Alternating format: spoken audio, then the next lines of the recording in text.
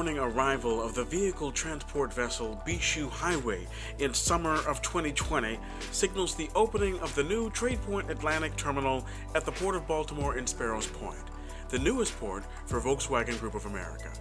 Once the home of one of the largest integrated steel mills in North America, Sparrows Point manufactured steel for many iconic American landmarks, supported 2 world wars, employing at its height 30,000 people and many American families. The collapse of the U.S. steel-making industry led to the mill's eventual closure, giving birth to a new vision and platform for global logistics and trade.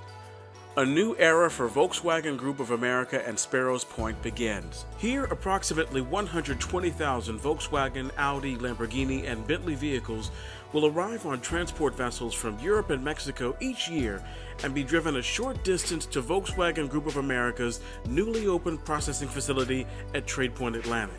The more than 4 million square feet logistics center will provide space for each vehicle to be inspected, accessorized, and prepared for delivery to one of roughly 302 dealers in the Mid-Atlantic region.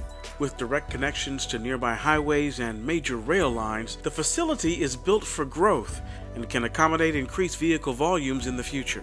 Building on the vision to redevelop a former steel mill into a global center for logistics, trade, and commerce, Volkswagen saw an opportunity to return to Baltimore, investing approximately $150 million into the facility and operations seen today.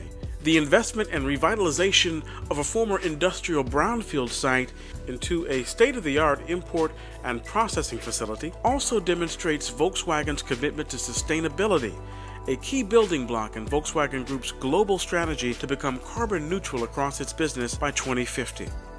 As this new site begins operations, a highly trained workforce will be necessary to process the constant arrival of vehicles. Up to 100 new full-time jobs are expected to be created to support facility operations, as well as additional jobs for the Port of Baltimore to support increased trucking and rail volumes, vessel operations, and more.